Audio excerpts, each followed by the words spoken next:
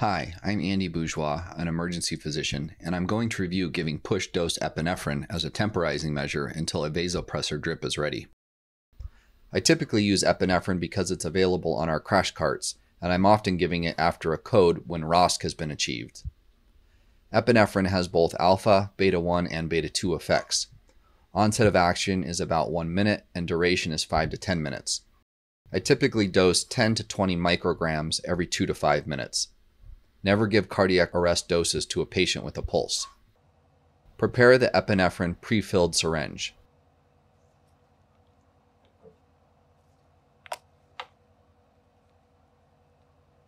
Attach a needle. A blunt fill needle is preferable for safety, but for this demonstration I had a normal 18 gauge needle available. Take a 10 milliliter saline flush and remove the cap and save it. Squirt out 1 milliliter and then pull the plunger back to the 10 milliliter mark so there is 1 milliliter of empty space at the top of the syringe.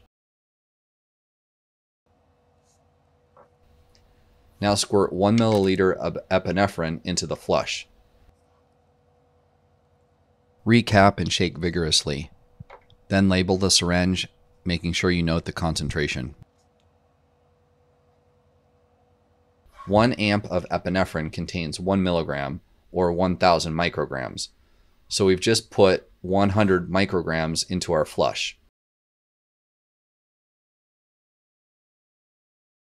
We're diluting that 100 micrograms 1 to 10, so the solution in the syringe is now 10 micrograms per milliliter.